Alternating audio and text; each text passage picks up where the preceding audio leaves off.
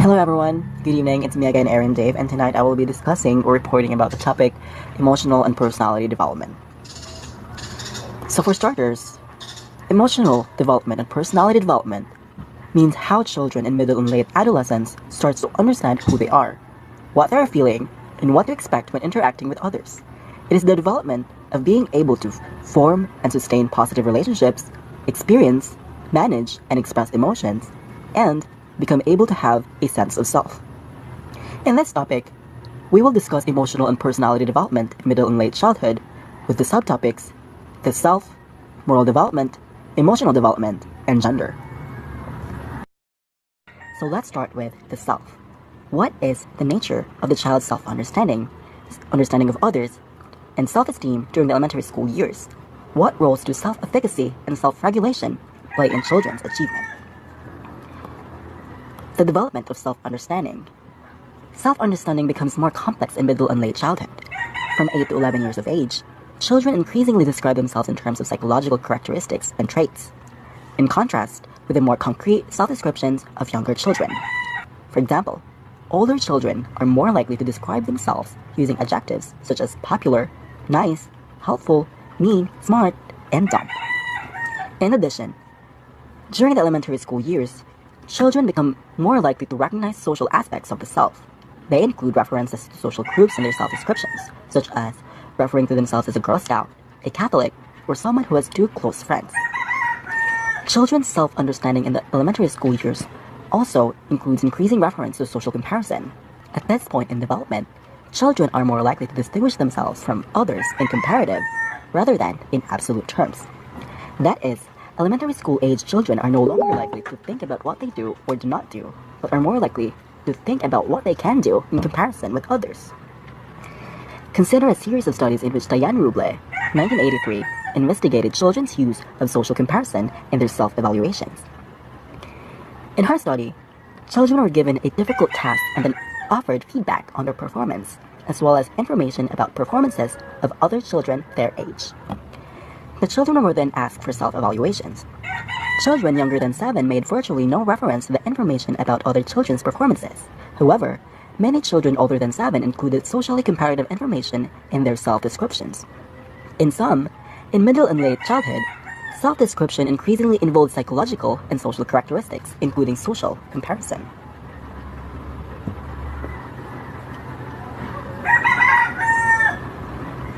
So in middle and late childhood, self-understanding expands to reflect other people's perceptions.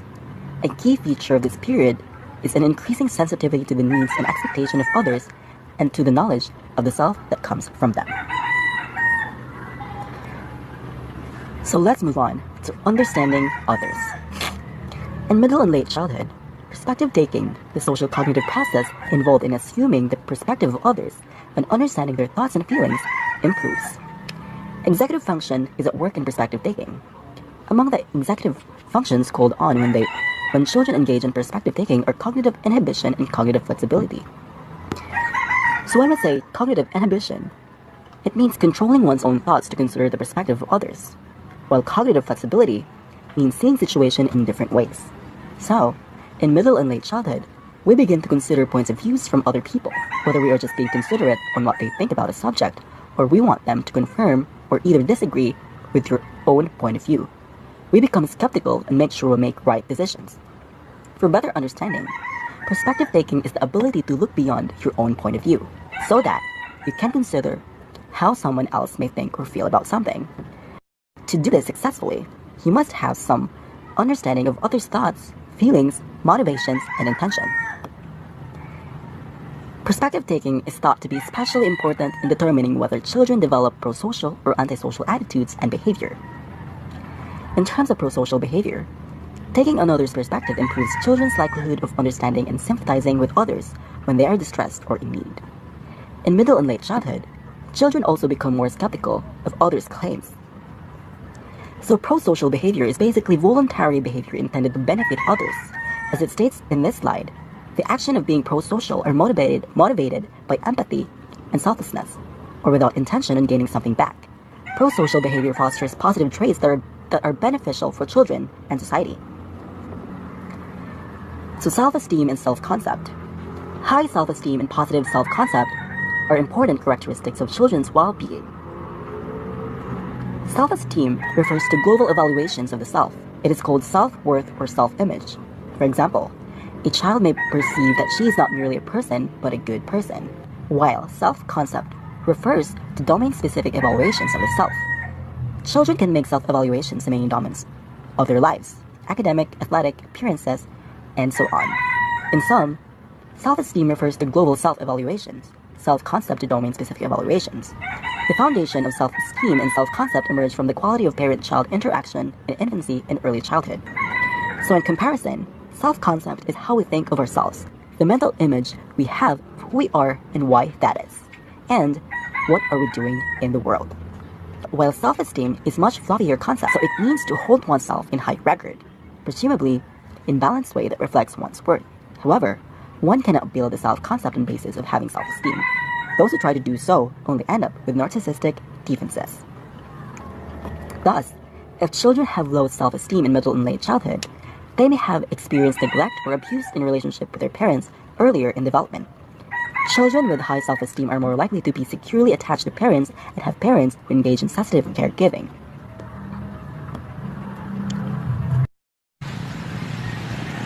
Self-efficacy.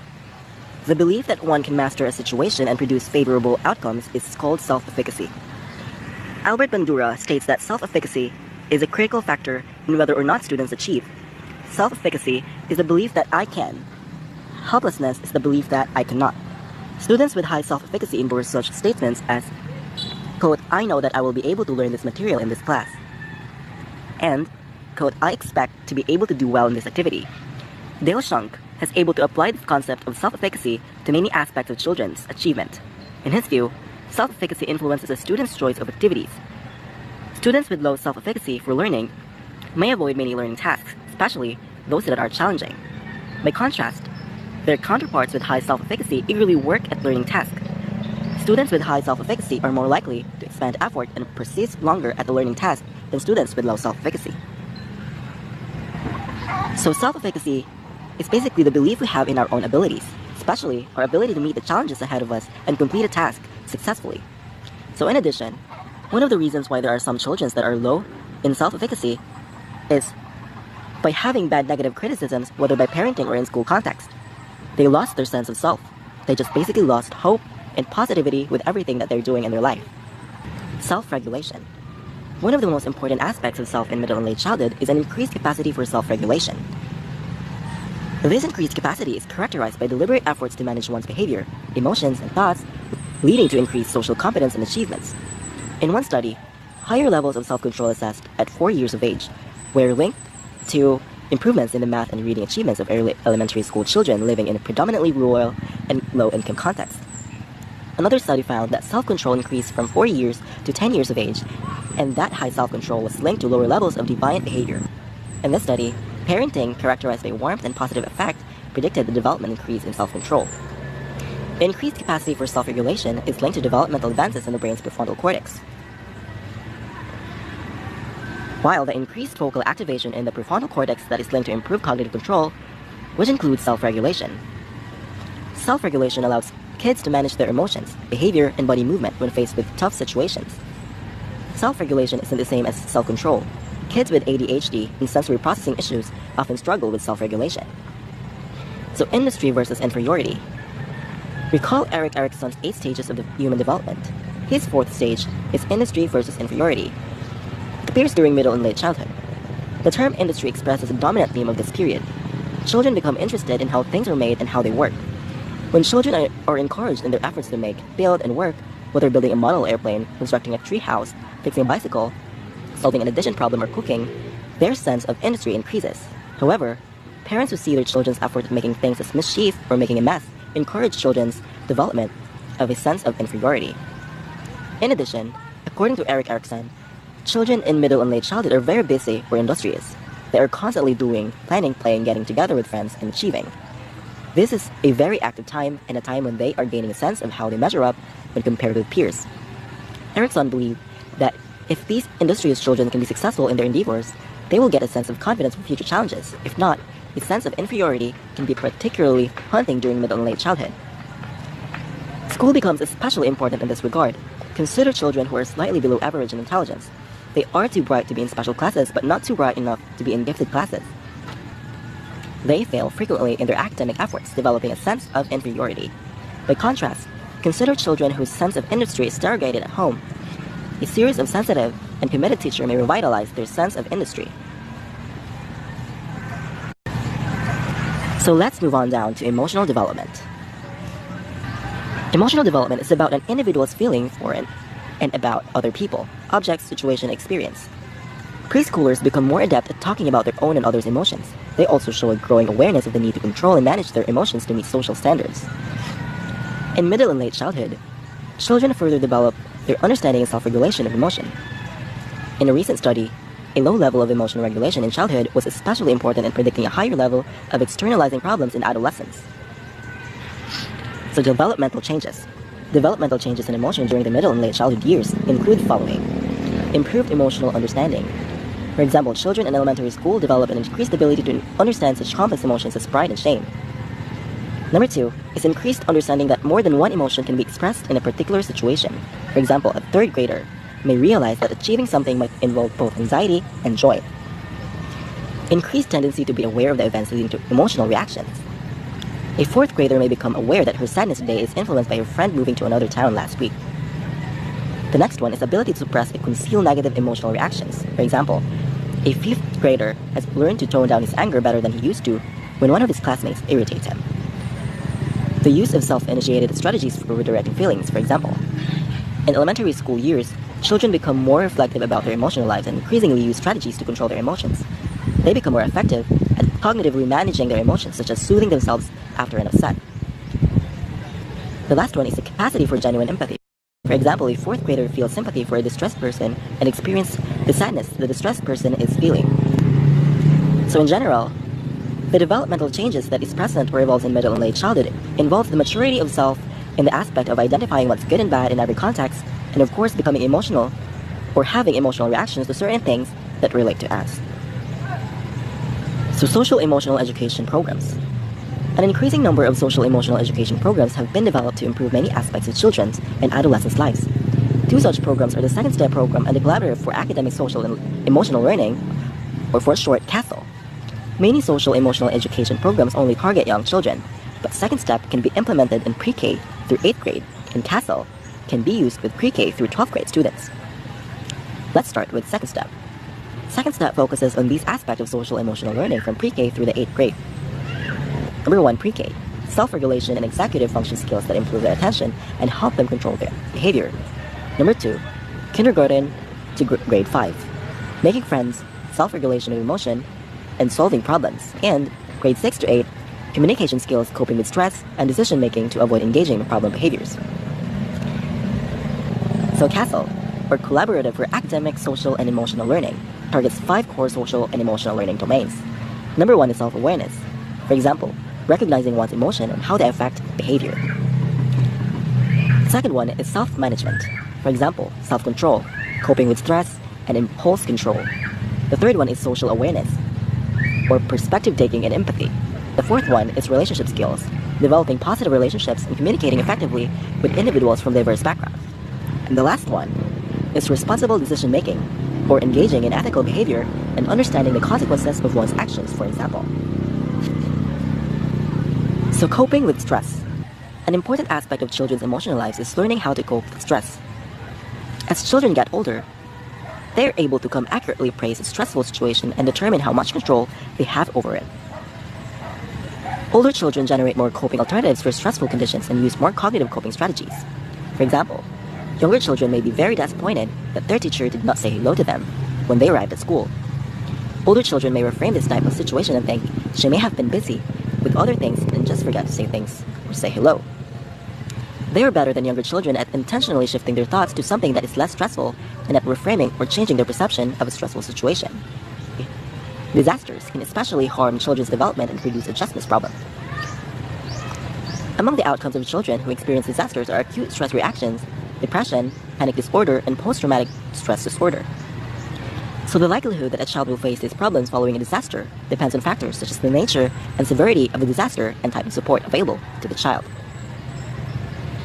So late and middle childhood and early adolescence are filled with transitions that can cause psychological stress. Degrees of stress experienced are a function of both emotional response and coping abilities. Children who have developed a number of coping techniques have the best chance of adapting and functioning competently in the face of disasters and traumas. Researchers have offered the following recommendation for parents, teachers, and other adults caring for children after a disaster. The first one is reassure children of their safety and security. Number 2, allow children to retell events and be patient in listening to them. Number 3, encourage children to talk about any disturbing or confusing feelings, reassuring them that such feelings are normal after a stressful event.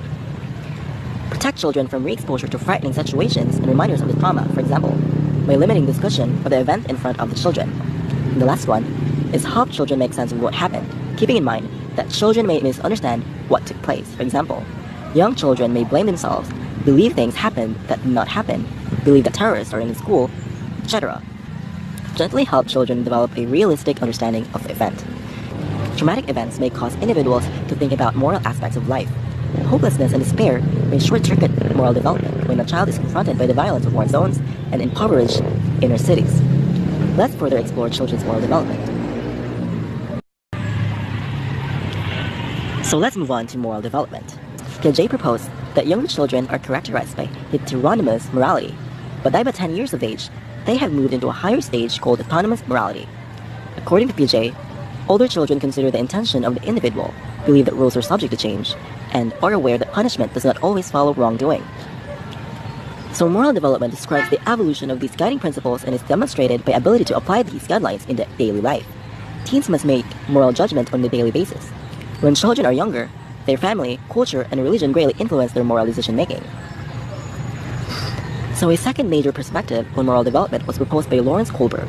Piaget's cognitive stages of development serves as the underpinnings for Kohlberg's theory, but Kohlberg suggested that there are 3 levels of moral development. These levels, he argued, are universal. Development from one level to another, said Kohlberg, is fostered by opportunities to take the perspective of others and to experience conflict between one's current level of moral thinking and the reasoning of someone at higher level. So the Kohlberg levels. Kohlberg described 3 levels of moral thinking. A key concept in understanding progression through the levels is that the person's morality gradually becomes more internal or mature. That is, the reasons for moral decisions or values begin to go beyond the external or superficial reasons they gave when they were younger. So Kohlberg levels. In Kohlberg level 1, or should I say pre-conventional morality, at this level, children interpret good and bad in terms of external rewards and punishments. At this stage, Kohlberg says people see rules as fixed and absolute. Obeying the rules is important because it is a means to avoid punishment. Kohlberg's level 2, or conventional reasoning. It states here that individuals abide by certain standards, but they are the standards of others, such as parents or the laws of society. This stage is focused on maintaining a social order. At this stage of moral development, people begin to consider society as a whole when making judgments. The last one is Kohlberg's level 3, or post-conventional reasoning. At this level, morality is more internal. Individuals engage in deliberate checks on the reasoning to ensure that it meets high ethical standards. At this stage, people follow these internalized principles of justice, even if they conflict with laws and rules. Kohlberg maintained that these levels occur in sequence and are age-related. Before age 9, most children use level 1, pre-conventional reasoning based on external rewards and punishments, when they consider moral choices. By early adolescence, their moral reasoning is increasingly based on the application of standards set by others, reflecting conventional reasoning. By early adulthood, a small number of individuals reason in post-conventional ways. So Kohlberg believed that individuals could only progress through these stages one stage at a time. That is, they could not jump stages. They could not, for example, move from an orientation of selfishness to the law and order stage without passing through the good boy or girl stage. They could only come to comprehension of a moral rationality one stage above their own. Thus, according to Kohlberg, it was important to present them with moral dilemmas for discussion, which would help them to see the reasonableness of a higher stage morality and encourage their development in that direction. So influences on the Kohlberg levels. Kohlberg argued that advances in children's cognitive development did not ensure development of moral reasoning. Instead, moral reasoning also reflects children's experiences in dealing with moral questions and moral conflict.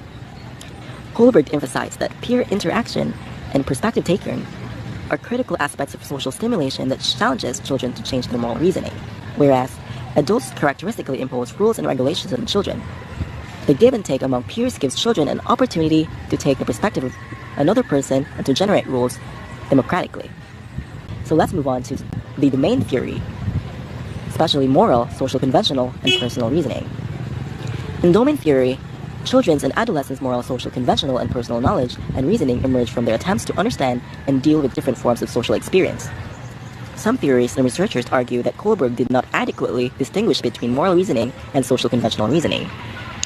Social conventional reasoning focuses on conventional rules that have been established by social consensus in order to control behavior and maintain the social system. The rules themselves are arbitrary, such as raising your hand in class before speaking, or using one staircase at school to go up and the other to go down, or not cutting in front of someone standing in line to buy movie tickets, and stopping at the stop sign when driving. There are sanctions if you violate these conventions, although they can be changed by consensus. In contrast, moral reasoning focuses on ethical issues and rules of morality. Unlike conventional rules, moral rules are not arbitrary. They are obligatory, widely accepted, and somewhat impersonal. The domain theory of moral development states that there are different domains of social knowledge and reasoning, including moral, social, conventional, and personal domains. Rules pertaining to lying, cheating, stealing, and physically harming another person are moral rules because violation of these rules affronts ethical standards that exist apart from social consensus and conventions. Moral judgments involve concepts of justice, whereas social conventional judgments are concepts of social organization. Violating moral rules is usually more serious than violating conventional rules. Personal issues include control over one's body, privacy, and choice of friends and activities. Thus, some actions belong to a personal domain and are not governed by moral reasoning or social norms. So pro-social behavior. The study of pro-social behavior has placed more emphasis on the behavioral aspect of moral development. Children engage in immoral, antisocial acts such as lying and cheating and also display pro-social behavior, such as showing empathy or acting altruistically. Even during preschool years, children may care for others or comfort others in distress. During their first years, when children share, it is usually not for reasons of empathy, but for the fun of the social play ritual or out of imitation. Then at about 4 years of age, a combination of empathic awareness and adult encouragement produces a sense of obligations on the part of a child to share with others. Most 4-year-olds are not self-sustained, however. Children believe they have an obligation to share, but do not necessarily think they should be as generous to others as they are to themselves. Children's sharing comes to reflect a more complex sense of what is just and right during middle and late childhood. So, the development of pro-social behavior is complex as children have to balance their own needs and interests with the development of social bonds. In addition, pro-social behavior has been correlated with positive social interaction skills, positive self-concept, positive peer relationships, peer acceptance, as well as lower risk of externalizing behaviors and lower levels of problems behavior at school. Let's move on down to moral personality. Beyond the development of moral reasoning and specific moral feelings and pro-social behaviors, do children also develop a pattern of moral characteristic that is distinctively their own? In other words, do children develop a moral personality? And if so, what are its components? Researchers have focused attention on 3 possible components: moral identity, moral character, and moral exemplars. Let's start with moral identity. Individuals have a moral identity when moral notions and moral commitments are central to their lives.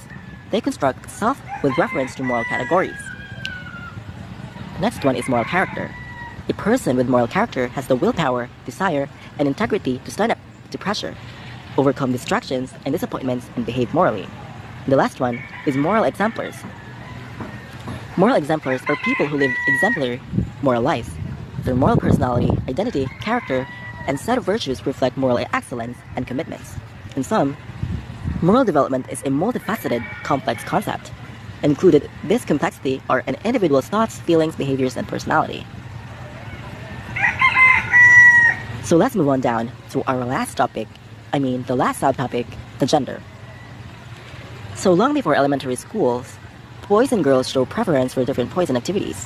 Preschool children display a gender identity and gender type behavior that reflects biological, cognitive, and social influences. Here, we will examine gender stereotypes as well as gender similarities and differences. To define gender, gender is a rule what society wants us to play as a girl or boy, like how to talk, walk, eat, drink, sleep, dress up, etc. And actually, gender means to the role of a woman, and a man has to play to keep their society happy. But this kind of roles vary greatly between societies. Because different society has different culture, and culture changes time to time. That's why gender is highly fluid. Gender stereotypes. Recent research has found that gender stereotypes are to a great extent still present in today's world, in the lives of both children and adults. Gender stereotyping continues to change during middle and late childhood and adolescence. By the time children enter elementary school, they have considerable knowledge about which activities are linked with being male or female. Until about 7 to 8 years of age, gender stereotyping is extensive because young children don't recognize individual variations in masculinity and femininity. By 5 years of age, both boys and girls stereotypes both as powerful and in more negative terms such as mean, and girls in more positive terms such as nice. Across the elementary school years, children become more flexible in their gender attitudes. So, a gender stereotype is a generalized view or preconception about attributes or characteristics, or the roles that are ought to be possessed by or performed by. Gender stereotypes in middle and late childhood is still present nowadays, but not in discriminative ways such as fights for feminism and outnumbering gender, etc. It is present in such ways that both have different appearances and interests of things, and the fact that they are oriented or already have knowledge with what activities are being linked to male and female. So moving on to gender similarities and differences. What is the reality behind gender stereotypes? Let's examine some of the similarities and differences between the sexes. The differences are averages, not all females versus all males. Even when differences are reported, there is considerable overlap between the sexes, and the differences may be due primarily to biological factors, social-cultural factors, or both. First, we will examine physical similarities and differences, and then we will turn to cognitive and socio-emotional similarities and differences. Let's start with physical development. Women have about twice the body fat of men, most of it concentrated around their breasts and hips. In males, fat is more likely to go to the abdomen. On average, males grow to be 10% taller than female. Female brains are approximately 10% smaller than male brains. In cognitive development, research has shown that in general, girls and women have slightly better verbal skills than boys and men, although in some verbal skill areas, the differences are substantial. Therefore, no gender differences in general intelligence have been revealed. And the last one is socio-emotional development. 3 areas of socio-emotional development in which gender similarities and differences have been studied extensively are aggression, emotion, and pro-social behavior. One of the most consistent gender differences found is that boys are more physically aggressive than girls are. Correspondingly, children start to identify certain activities and abilities as being characteristically masculine or feminine. This new awareness may affect their willingness to engage in behaviors not characteristic of their own gender, even if they previously used to enjoy those behaviors. For example, kids might tell you that boys are better at sports, mathematics, and mechanics, while girls are better at reading, art, music, and spelling.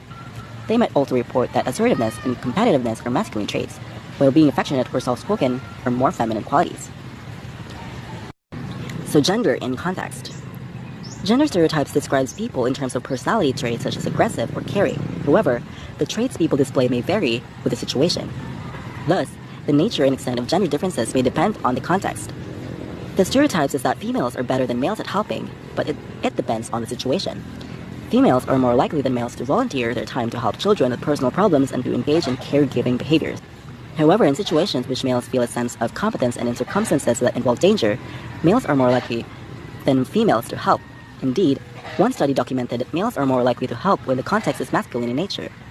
The importance of considering gender in context is nowhere more apparent than when examining what is culturally prescribed behavior for females and males in different countries around the world. So basically, it states here that boys in context are more interested in doing or initiating things that are hardcore in nature, such as if the context is in danger, or things that just involve showing off masculinity, while in female context, they are more in the soft side or things that involves emotions, care, and especially fragility. So in this figure, you can see an image of a woman, a Chinese woman, who were working on a farm while carrying her baby on top. In China, females and males are usually socialized to behave, feel, and think differently. The old patriarchal traditions of male supremacy have not been completely uprooted. Chinese women still make considerably less money than Chinese men do. And in rural China, such as here in the Lijian village or Sichuan, male supremacy still governs many women's lives. So in this figure, it states that the Chinese woman basically does the same as what the Chinese men physically do. Thus, the Chinese women are compensated and credited unfairly. Gender supremacy is present in middle and late childhood. Contextually, Some group of women in most parts of the world fight for their right because they feel that woman stereotyping does not define their capabilities and power, same as what a man can do. In line with the gender context in middle and late childhood, youth's understanding of gender is quite rigid and stereotyped. As a result, younger adolescents will typically participate in more gender stereotype behaviors than do older adolescents. This means that girls will gravitate towards more girl activities and present an ultra-feminine appearance, while guys will lean towards more guy activities and present an uber-masculine appearance. There are a number of reasons for these gender stereotype behaviors. I believe I have mentioned that in the first slides.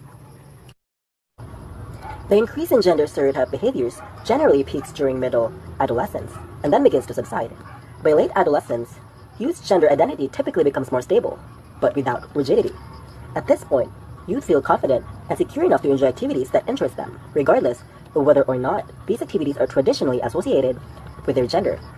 It becomes more fluid and universal from what they want to do, so eventually, it will come a time where gender fights for rights take place. In addition, we define ourselves on the things that interest us. We are the things that we love. If the things that we love are stereotypically for boys, it doesn't mean that we don't have to get it. We become more fluid on the things that interest us as the time goes by. So, it's completely okay that we don't put ourselves in one context of gender that society defines us to be. So I guess that's all we have for this topic, the emotional and personality development. This is Megan, Aaron, Dave, and I hope you guys learned something from it. Bye everyone.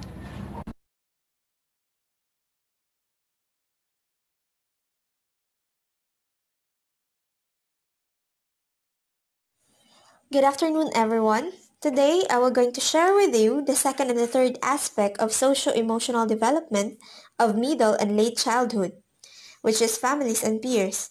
In this topic, we will focus on how parent-child interactions and peer relationships typically change in this particular stage of development. We all know that family is the basic unit of the society and that parents play an important role to a child's life. So some developmental changes in parent-child relationship during this stage includes the following. Number one is that parents will spend less time with children. At this particular stage, children will already be in school. So second is that parents support stimulate children's academic achievement. This is the important role of a parent as this will show the value they place in education, as later on it will determine if their child do well in school. Third is that parents use less physical forms of punishment. So no more spanking, coercive holding. Instead, they will use deprivation of privileges, appeals to child's self-esteem, comments designed to increase child's sense of guilt, and statements that will make them responsible to their actions. And lastly, parents as managers. So mothers usually engage in managerial role in parenting compared to fathers. This means that mothers will establish routines for homework, chores, bedtime, and so on. They will effectively monitor a child's behavior. Next is step-families. So this refers to the family where at least one parent has children that are not biologically or adoptive related to the other spouse or partner. So this usually involves children who are in elementary or high school. It is very prevalent in the US or in European countries wherein divorce is very common. So there are three types of step-family structure. So number one is stepfather. This refers to the mother having the custody of the children and then remarried and introduce a stepfather to the children. Second is a stepmother, where father had the custody of the children, remarried, and introduced a stepmother to the children.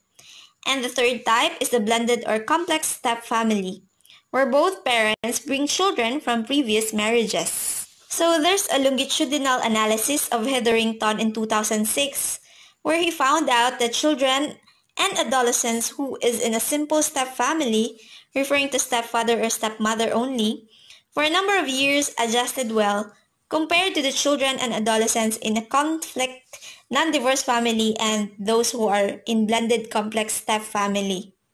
However, difficulty may occur because becoming part of a step-family is really complicated.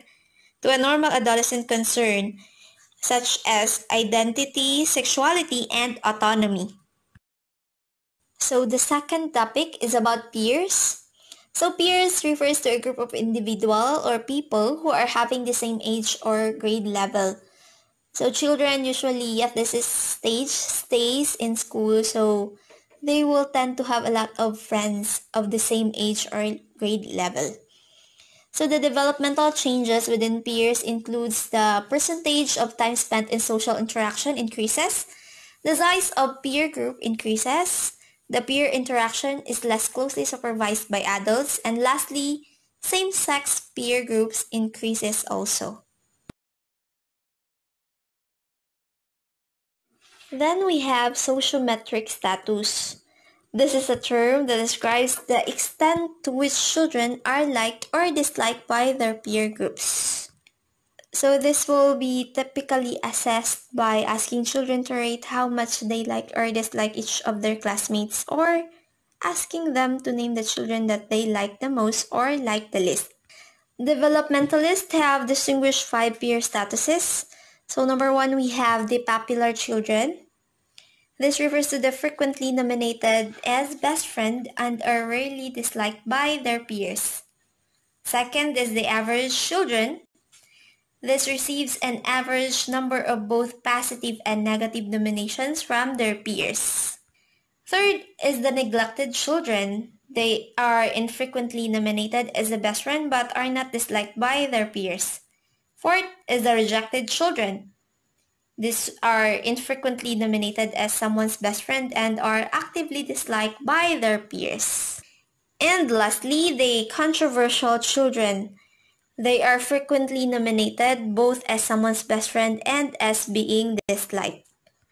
So in the presentation, we have the question there, why do rejected children have social problems? John Cowie provided 3 reasons why aggressive, peer-rejected boys have problems in social relationships. Number 1 is that aggressive boys are more impulsive and have problems in sustaining attentions. So they are most likely to be disruptive of the ongoing activities in the classroom and in focused group play. Second is that they are emotionally reactive. So once they are aroused to anger, then they will be having a difficulty of calming down. And lastly is that they have fewer social skills in making friends and maintaining positive relationships with peers.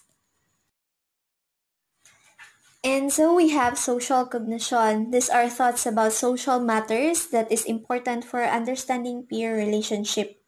So children at this stage should increasingly develop their understanding towards peer relationship, as this will be important in interpretation of the encounter that they will have in their peer groups. So according to Kenneth Dodge, he argues that children go through 6 steps in processing information about the social world. So number 1 is to attend to social cues. Second is to attribute intent. Third is to generate goals. Fourth is to assess behavioral scripts from memory. Fifth is to make decisions. And lastly, to enact behavior.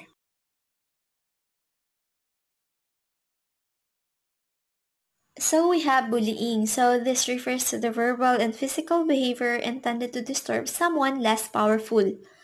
So bullying could include belittling about religion or race, looks or speech, being hit, slapped, or pushed, subject of rumors, or sexual comments and gestures. So bullying will most likely result to depression, suicidal ideation, and attempted suicide. So based on the presentation, we have here the figure or the graph showing the types of bullying often experienced in the US. So the percentages reflect the extent of which bullied students said that they had experienced a particular type of bullying. So in terms of gender, note that when they were bullied, boys were more likely to be hit, slapped, or pushed than girls were. Cyberbullying. So it is a type of bullying that takes place over digital devices like cell phones, computers, and tablets. It can occur through SMS or text, through apps, or any forms of social media, forums, or gaming where people can view, participate, and share the content. A study was conducted involving a third to sixth graders revealed that engaging in cyber aggression is related to loneliness, lower self-esteem, fewer mutual friends, and lower peer popularity. There's also a meta-analysis conclusion that being the victim of cyberbullying is linked to stress and suicidal ideation. And another study found out that it was more strongly associated with suicidal ideation than traditional bullying, as it reveals that cyberbullying occurred twice as much as traditional bullying, and that those who are engaged in cyberbullying were likely also to engage in traditional bullying.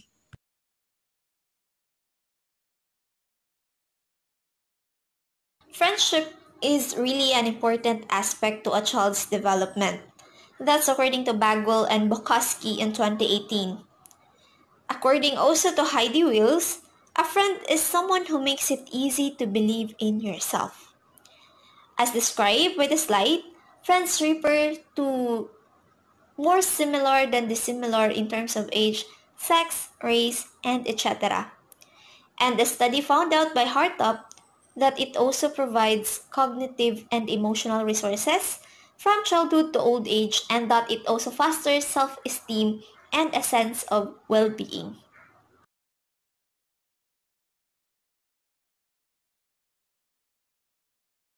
So we all know that friendship is an important aspect to a child's development. So Gottman and Parker come up with 6 functions of children's friendships. Number 1 is for companionship, meaning it provides children with a familiar partner and a playmate, someone who is willing to spend time with them and join in collaborative activities. Second is for stimulation. Friendship provides children with interesting information, excitement, and amusement. Third is for physical support. Friendship provides resources and assistance. Fourth is for ego support, meaning it provides them the expectation of support, encouragement, and feedback that helps children maintain an impression of themselves to be competent, attractive, and worthwhile individuals. Then we have social comparison. Friendship provides information about where the child stands vis-a-vis others and whether the child is doing okay. And then the last function is for affection and intimacy, meaning it provides children with a warm, close, trusting relationship with another individual. So we have the term intimacy in friendships. So it is characterized by self-disclosure and sharing of private thoughts. So having friends can really be an advantage in the developmental stage of a child. However, friendships are not all alike, meaning we all have different companies to keep, meaning the friends that we have. Developmental advantages only occur when a child's group of friends are socially skilled and supportive. So for example, a student with friends who are academically oriented, then most likely that group of friends will achieve success in school themselves. So that ends my report about the roles of families and peers in the development of middle and late childhood. Thank you for listening. Schools are a big part of a child's development. Schools is where a child create new relationships and adopt new standards to judge themselves. By the time they graduate, they have spent 12,000 hours in a classroom, and their feelings, behavior, and attitude have been defined by this small unit of everyday life. There are many controversies surrounding which teaching approach works best. This time, we are only going to focus on two: the constructivist approach and the direct instruction approach.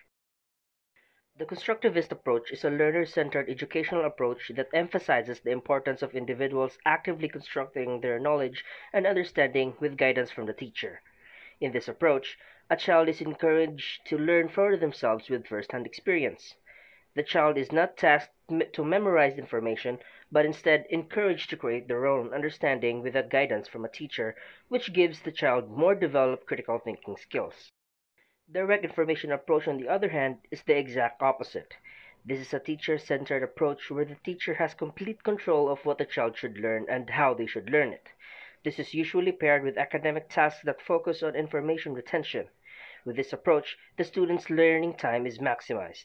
Some experts believe that many effective teachers use a combination of these two approaches. No matter how good the teacher and the teaching approach is, some children still have barriers to learning. Most common of this is poverty. While the book uses data from America, the same thing applies to the Philippines. Schools in low-income areas have little to no instruments that could aid in teaching.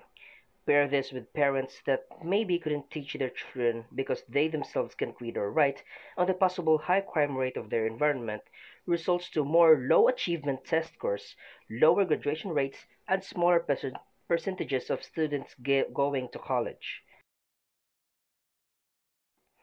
Another barrier a child might face is ethnicity.